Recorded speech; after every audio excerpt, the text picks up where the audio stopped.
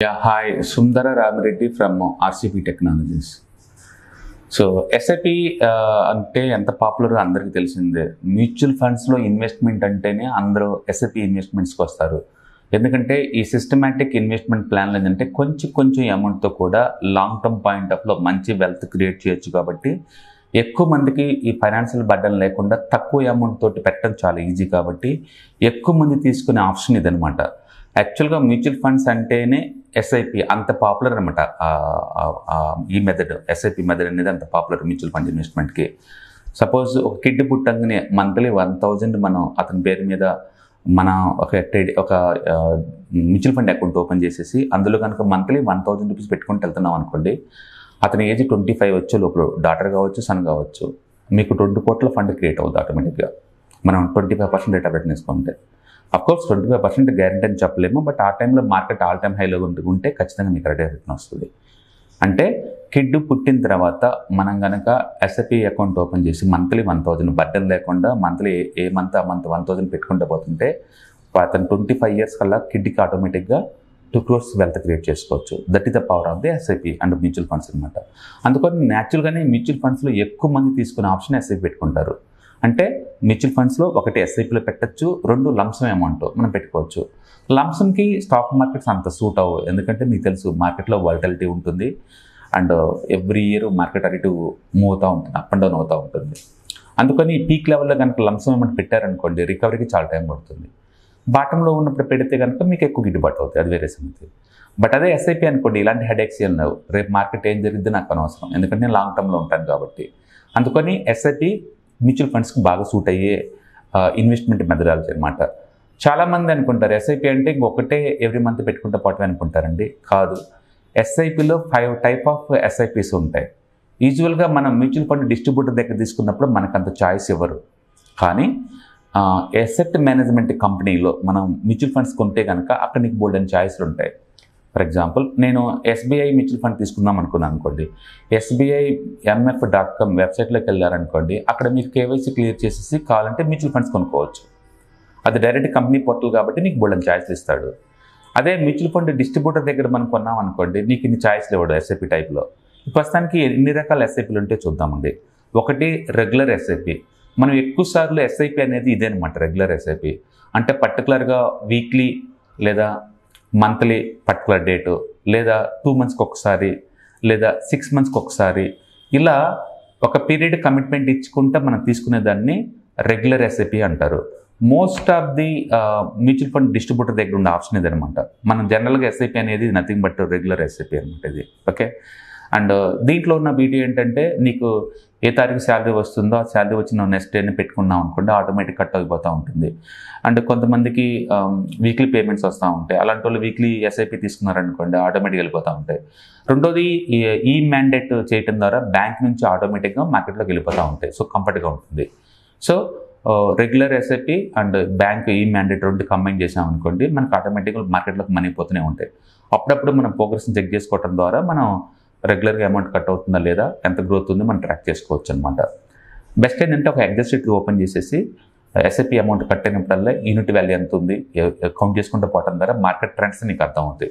తద్వారా ఎప్పుడైనా తక్కువ రేటుకి మార్కెట్లో యూనిట్స్ దొరుకుతున్నా మాన్యువల్గా మనం బై చేసుకొని ఎక్కువ గ్యాదర్ చేసుకోవచ్చు. So that is regular SIP.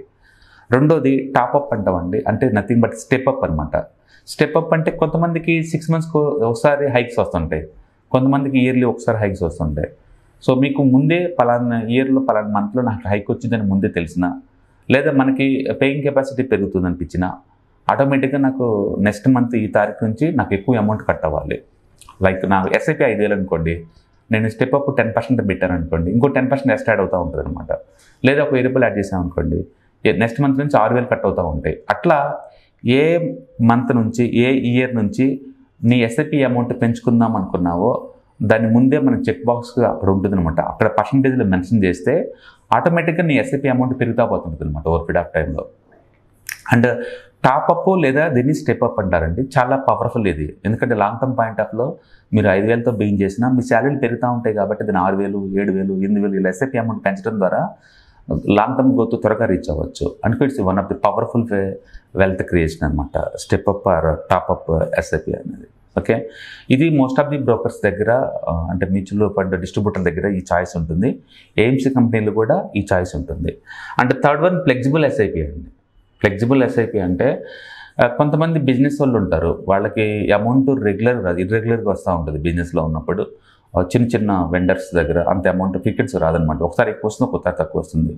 అందుకని వీళ్ళకి ఫ్లెక్సిబుల్ ఉంటుంది. అంటే ఈ మంత్ 1000 కట్టొచ్చు ఎస్ఐపి, నెక్స్ట్ మంత్ 5000 దాకా కట్టుకోవచ్చు. అట్లా ఒక రేంజ్ క్రియేట్ చేసుకుంటారు. ఈ రేంజ్లో ఎంతైనా కట్టచ్చు అనమాట. ఆ అమౌంట్ ఎంతైనా కట్టుకోవచ్చు. ఈ ఫ్లెక్సిబుల్ అమౌంట్ ఎవరికి పనికి వస్తుందంటే రెగ్యులర్ ఇన్కమ్ లేకుండా అండ్ పీరియాడికల్గా అప్ అండ్ డౌన్ అవుతుంటే వాళ్ళకి ఫ్లెక్సిబుల్ ఎస్ఐపి బాగుంటుంది. Flexible SIP most of the mutual fund distributor దగ్గర ఈ ఛాయిస్ ఉండదు. Okay, only AMC పోర్టల్లోనే, asset management company పోర్టల్లోనే దొరుకుతుంది ఇది. ఎందుకంటే వాళ్ళు ఛాయిస్ ఇస్తారు, బట్ మ్యూచువల్ ఫండ్ డిస్ట్రిబ్యూటర్కి అయితే మీకు ఛాయిస్ ఉండదు. అందుకని ఇక్కడ and flexible SIP majority mutual fund distributor దగ్గర ఉండదు. సో దీన్ని మీరు అవాయిడ్ చేయాల్సి ఉంటుంది. అదే కంపెనీ పోర్టల్ అయితే మనం తీసుకోవచ్చు అనమాట. And fourth one trigger SIP అండి. ట్రిగ్గర్ ఎస్ఐపి అంటే నేను ఒక యూనిట్ ఇప్పుడు ప్రస్తుతానికి 50 రూపాయలు ఉంది, 40 దగ్గరే బై చేద్దాం అనుకుంటున్నాను, 40కి వస్తేనే బై చేద్దాం అనుకుంటున్నాను. అట్లా లైవ్ మార్కెట్ ప్రైస్ల దగ్గర నుంచి ఒక 10% పడితే, ఒక 5% పడితే నేను బై చేద్దాం అనుకున్నాను అని చెప్పేసి మనం లైక్ లిమిట్ ఆర్డర్ లాగా ఇస్తాం అనమాట. ఆ ప్రైస్ అక్కడికి డ్రాప్ అవుతే రియల్ టైంలో అప్పుడు మాత్రమే మనకి ట్రిగ్గర్ అవుతుంది, లేకపోతే ట్రిగ్గర్ అవుతుంది. ఇంకా లైక్ స్టాక్స్ లిమిట్ ఆర్డర్ ఎలా ఇస్తామో అలా అనమాట. అట్లా లైవ్ మార్కెట్ ప్రైస్కి మనం ట్రిగ్గర్ ఎస్ఐపి పెట్టుకోవచ్చు. అంటే ప్రతిసారి -5 అయినప్పుడు నేను కొంటా ఉండాలి, కొంటనే ఉంటుంది. -5 అయినప్పుడల్లా ప్రైస్ పెరిగినప్పుడు బై చేయదు ఇంకా. ఓకే, అంటే పర్టికులర్ ప్రైస్ దగ్గర ట్రిగ్గర్ అవుతూ ఉంటుంది అనమాట. దాన్ని ట్రిగ్గర్ ఎస్ఐపి అంట. ఓకే, ఈ టైప్ కూడా మనకు బ్రోకర్ దగ్గర ఉంటుంది. బట్ కండిషనల్ ఆర్డర్ పెట్టుకోవచ్చు. ఈవెన్ మ్యూచువల్ ఫండ్ డిస్ట్రిబ్యూటర్ దగ్గర కూడా కండిషనల్ ఆర్డర్ పెట్టచ్చు. సపోజ్ వాళ్ళు లైవ్ మార్కెట్లో ఈరోజు మ్యూచువల్ ఫండ్ 70 రూపాయలు ఉందనుకోండి, నాకు 69 వస్తే రావాలని కండిషన్ పెట్టామనుకోండి, నెక్స్ట్ 1 or 2 డేస్లో ఏదైనా మార్కెట్ వాలటిలిటీ అయ్యి మ్యూచువల్ ఫండ్ ఆ రోజు క్లోజింగ్ ప్రైస్ 69కి అయిందనుకోండి, మీకు ఎగ్జిక్యూట్ అవుతుంది అనమాట. అట్లా బ్రోకర్స్ దగ్గర అంటే మ్యూచువల్ ఫండ్ డిస్ట్రిబ్యూటర్ దగ్గర మీకు కండిషనల్ ఆర్డర్ ఉంటుంది. మీరు కావాలంటే అది తీసుకోవచ్చు. దాన్నే మనం ట్రిగ్గర్ ఎస్ఐపి అంటాం. And last and final perceptional SIP అనమాట. ఇదంటే నెవర్ ఎండింగ్ ఎస్ఐపి అనమాట. అంటే మోస్ట్ ఆఫ్ ది బ్రోకర్ దగ్గర యాక్చువల్గా ఇదే ఉంటుంది. ఎస్ఐపి క్యాండిడేటే ఉంచారు వాళ్ళు. మీ ఇష్టం, ఎంత కాలం కావాలంటే అంతకాలం కంటిన్యూ చేసుకోవచ్చు. వద్దనుకున్నప్పుడే ఎస్ఐపిని ఆపేయటం. దాన్ని పర్సెప్షనల్ ఎస్ఐపి అంటారు అనమాట. ఓకే, ఇది ఎక్కువ మెజారిటీ మ్యూచువల్ ఫండ్ డిస్ట్రిబ్యూటర్ దగ్గర ఉంటుంది. ఎందుకంటే మన ఎస్ఐపిలు అన్నీ ఇవే. సో మనం చూస్తానికి ప్లెయిన్గా ఒకే ఎస్ఐపిలా కనపడుతున్న ఎస్ఐపిలో ఉన్న మెథడ్స్ ఏంటంటే, ఒకటి రెగ్యులర్ ఎస్ఐపి, మనం ఎక్కువసార్లు తీసుకునే ఎస్ఐపి అది. 2 స్టెప్ అప్ లేదా టాప్ అప్ ఎస్ఐపి, అంటే కొంచెం కొంచెం మన అమౌంట్ని పెంచుకుంటూ పోవడం, అది ముందే చెప్తాం అనమాట సిస్టానికి అది. And 3వది and flexible SIP. And మనకు రెగ్యులర్ ఇన్కమ్ ఒకేలాగా రాకుండా ఉంటే డబ్బు ఎక్కువ వచ్చినప్పుడు ఎక్కువ కట్టేలాగా, తక్కువ వచ్చినప్పుడు తక్కువ కట్టేలాగా పెట్టుకున్న దాన్ని ఫ్లెక్సిబుల్ ఎస్ఐపి అంట. అంటే ఇది మాత్రం ఖచ్చితంగా డిస్ట్రిబ్యూటర్ దగ్గర ఉండదు, మన ఏజెన్సీలో తీసుకోవాల్సి ఉంటుంది. 4th వన్ పర్సెప్షనల్ ఎస్ఐపి, అంటే నెవర్ ఎండింగ్ అనమాట. మనం ఇంత పీరియడ్ అని చెప్పాం సిస్టానికి. ఎస్ఐపి బిగిన్ చేస్తాం, బట్ ఎండ్ ఇప్పుడు చెప్పాం అనమాట. అది ఎక్కువ సార్లు మ్యూచువల్ ఫండ్ డిస్ట్రిబ్యూటర్ దగ్గర ఇదే ఉంటుంది అనమాట. అండ్ ఇది 4th one. And next one trigger SIP. Trigger అంటే ఒక పర్టికులర్ ప్రైస్ వస్తాయి, అంటే కండిషనల్ ఆర్డర్ అనమాట ఇది. అంటే మెజారిటీ మ్యూచువల్ ఫండ్ డిస్ట్రిబ్యూటర్ దగ్గర అయితే ఒక 3 to 4 టైప్స్ ఉంటాయండి, బట్ అన్నీ ఉండవు. ఇందులో ఫ్లెక్సిబుల్ ఎస్ఐపి ఒకటి మాత్రం ఉండదు, మిగతా అన్నీ most of times mutual fund distributor దగ్గర దొరుకుతాయి. కాబట్టి మనం తీసుకోవచ్చు. ఎందుకు ఇన్ని రకాల చాయిస్ అంటే జస్ట్ మనకి ఇన్వెస్టర్స్కి ఉన్న కంఫర్ట్ని బట్టి తీసుకోవటం అండి. యూజువల్గా రెగ్యులర్ ఎస్ఐపి సరిపోతుంది.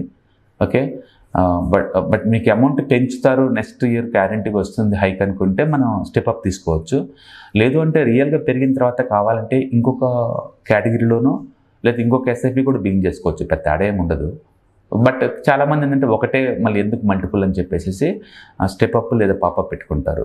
అండ్ రెండోది, మీరు ఇలా పెట్టకపోయినా ఏఎంసీ పోర్టల్లోకి వెళ్ళి మనకు కావాల్సిన అమౌంట్ని ఇయర్లీ 2 to 3 times అలౌ చేస్తారు, మోడిఫికేషన్ చేసుకోవచ్చు అనమాట. మీరు ఎస్ఐపి డేట్లు మోడిఫికేషన్ చేసుకోవచ్చు, ఎస్ఐపి అమౌంట్ని కూడా మోడిఫికేషన్ చేసుకోవచ్చు. అందుకని పర్టికులర్గా స్టెప్ అప్ ఆన్ చేయాలన్న రూల్ ఏం లేదు, బట్ మీకు కంఫర్ట్ అది అంతే. ఓకే, అండ్ ట్రిగ్గర్ అంటే మాత్రం లంసమ్ లాగా బై చేసే వాళ్ళకి ట్రిగ్గర్ పెట్టుకుంటే బాగుంటుంది. ఎస్ఐపి ఏంటంటే గ్యారంటీ పడాలని రూల్ ఏం లేదు కదా, కొన్ని మిస్ అవుతూ ఉంటాయి ఎస్ఐపిలు. అందుకని అలాంటి జోలు పోవటమే బెటర్ అనమాట. So it's all about comfort అండి. ఎండ్ ఆఫ్ ది డే మీరు investors and long term financial goals కోసం పెడుతున్నారు కాబట్టి ఎలా పెట్టినా ఎస్ఐపిలో మార్కెట్లో లాంగ్ టర్మ్ పాయింట్ ఆఫ్లో మంచి రేట్ ఆఫ్ రిటర్న్ వస్తాయి. కాబట్టి keep continue investments into the stock markets. Thank you.